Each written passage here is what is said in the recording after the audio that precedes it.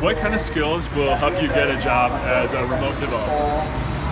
I'm here in Mexico City, about to go to a really nice restaurant here, Bloody Blues, but I'm going to talk to you about a few skills that can help you getting a job as a remote developer.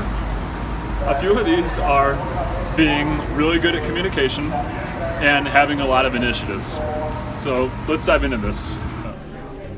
Good communication skills are really important for remote work, as well as having a lot of initiative.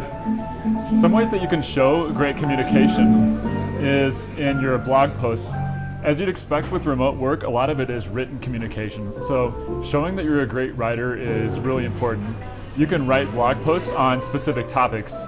For example, if you look at the job listing, maybe it says that you should have proficiency with Git, writing your own plugins. You can write blog posts on those specific topics and you can share them with the person that's interviewing so they know you have great written communication and that you know those topics as well. Another thing that really helps is having great documentation on your pull requests. So let's say, for example, you open a pull request, show that you write the description really well and that your written communication there is really good. People that are working with you might be in Europe.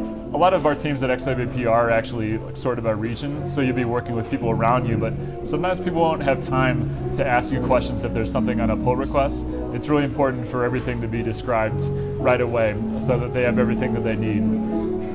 Written communication is really important, and that's a good way that you can show that there. Another really important thing is a lot of initiative. When you're working far away from people that you're with, at least as far as the world goes, they need you to be able to carry things through, sometimes to completion, on your own. We have really good support, for example, at XWP, but it's not going to be like at an office where you can pop over to someone's desk.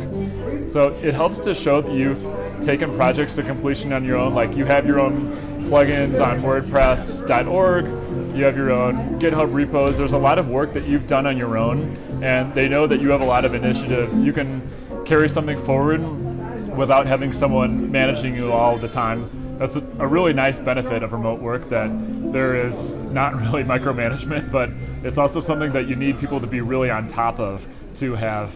Your team lead and architect will need to know that you can take on tasks on your own and reach out for help when you need to, and that's very appropriate, but that you have a lot of initiative in carrying tasks forward. I'm about to get back to eating here, and hope this has helped as far as the skills that you'll need specifically for remote work, and let me know if you have any questions here.